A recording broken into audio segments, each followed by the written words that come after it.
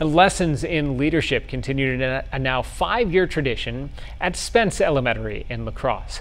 News 19's Tate Wisey takes a look at what the leadership camp means for these 5th graders and their schoolmates.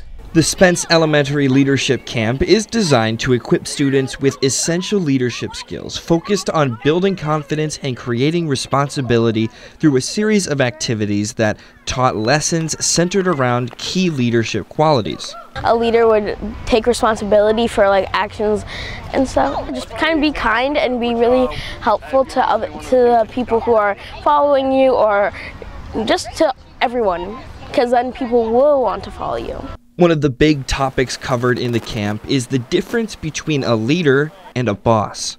A leader is someone who gains that credibility among their people who they're leading and also gives them voice so that they can help make decisions. Whereas a boss is someone who just makes demands of someone. There's some fear in that situation, and they really try and just tell others what to do. 5th graders are the oldest students at Spence Elementary, and being the oldest students puts you in a unique role that you can use to make the lives of those around you just a little bit better.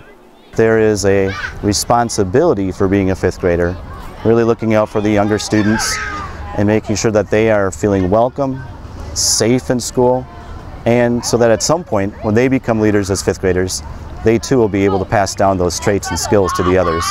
Reporting in La Crosse, I'm Tate Wisey, WXOW News 19. And they plan to continue this annual leadership camp, which got its start in 2019.